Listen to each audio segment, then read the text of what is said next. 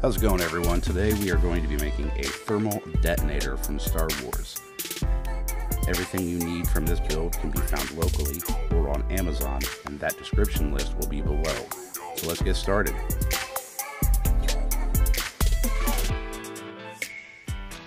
So the first thing you're going to want to do is you're going to want to break off the plastic tabs on the sides of the Christmas ornament. Once you've broken those off, you'll need a flat file or sandpaper to sand it down smoothly so it's flush with the ball. You can avoid a lot of this work if you don't want to add the electronics to your thermal detonator and you want it just for show, by simply just getting a plastic ball from your local dollar store. Then you won't need to sand or cut any of the ball.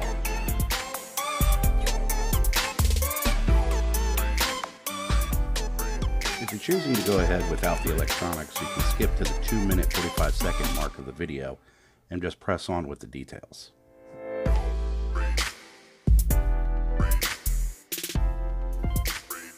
Next, you're going to drill out a total of 5 holes for the electronics to fit into. One directly on top for your on-off switch, one below for your red LED, and 3 along the rim for your 3 forward-facing LEDs.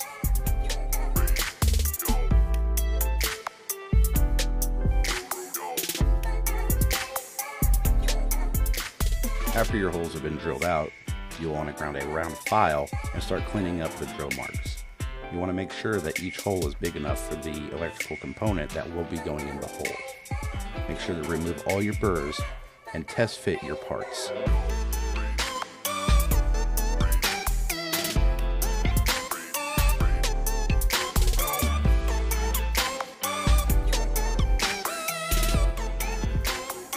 Next, you need to add leads from your on-off switch.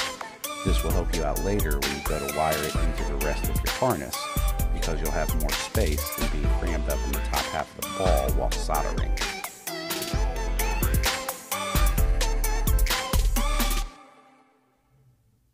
Next, you can work on the rest of your wiring harness.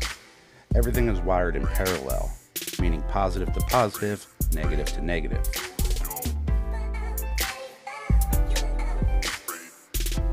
The next step is to use masking tape to make a template out of half of the ball.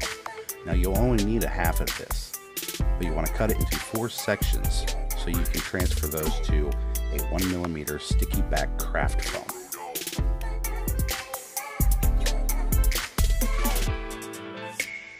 Masking tape on the craftfoam and trace until you have enough panels for your thermal detonator.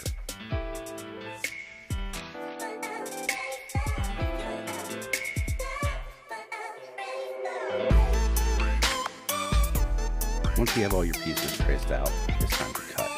Remember, the important thing with sharp or hot objects is always watch your fingers.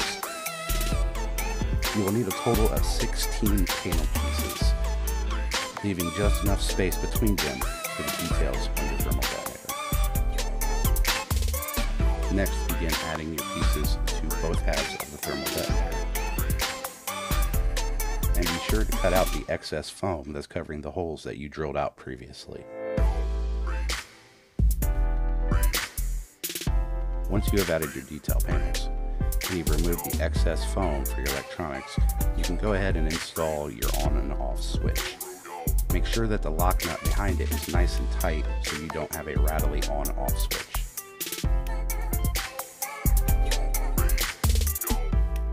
Now it's time for more details. Thermal detonators have a raised area on the top of them where their on-off switch is. Ours will be used to cover our on-off switch and give the aesthetic that the movie prop would have.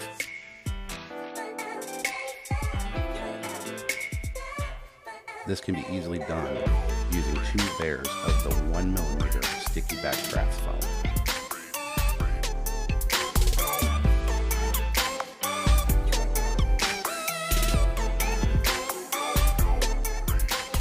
Once you finish that, you can begin working on the rest of your wiring harness. You want to make sure that your on-off switch runs from one side of the battery to the same side of the wiring harness, because the on-off motion is what will cause the interruption in the circuit, turning it on and off. And then once you have that, Go ahead and test to make sure everything works, and then it's ready for plastidip.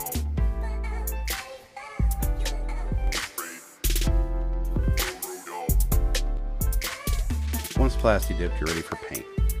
I'm using Deco Art's Dazzling Metallic Shimmering Silver. It has a very nice high contrast and reflects very well in light and pictures. I'll also be using Folk Art Stirling Silver Metallic and Folk Art Charcoal Black. These two colors mixed together give you a really nice gunmetal gray. I'll also be using Folk Art's Painted Finishes, Dark Rust, and Light Rust coloring. I'll be using the two rust colors because I want my thermal detonator to look like something that was scavenged by a Jawa, fixed, and resold. I'll also be using the Deco Art Silver Pen. Using your Folk Art Stirling Silver and Folk Art Charcoal Black, you will make a dark gunmetal, and just give it a rough coating all over the entire thermal detonator. I like the work from my darkest colors to my lightest, because it gives it a deeper perspective of color change and wear.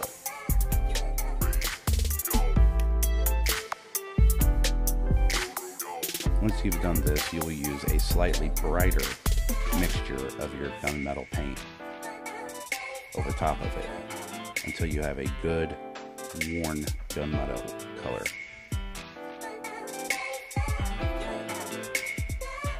Up next is the Deco Art Dazzling Metallic Shimmering Silver.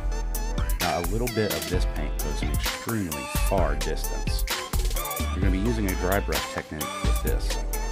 Applying paint to the brush, removing paint from the brush, and then lightly brushing over the edges and pulling paint in each different direction to mimic scrapes and scratches.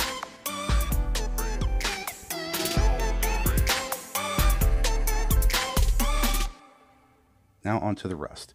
You can do this in a wet brush or dry brush technique. You can also weather it down to get a runny, in the rain rust texture.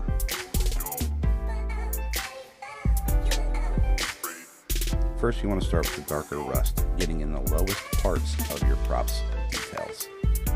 Make sure to get them in between your panel segments and anywhere that deep dark rust would be hard to clean.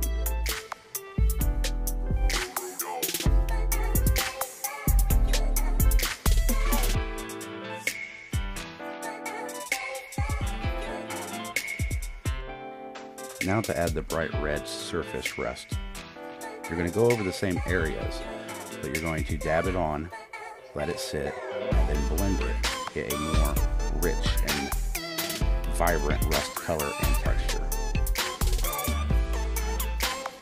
If you find that you have added too much, you can use a paper towel or rag to wipe some of it off, or use a drier brush to spread the paint into a more even, natural looking form.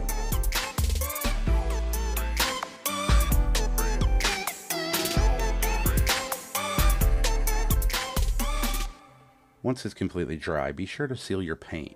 You can either use Modge or clear coat to give it a nice protection against the elements. And there you have it, thermal detonator. If you liked what I did and you'd like to see more content, be sure to like, subscribe, and hit that bell if I have a bell, since I'm new at this. Until next time, keep crafting.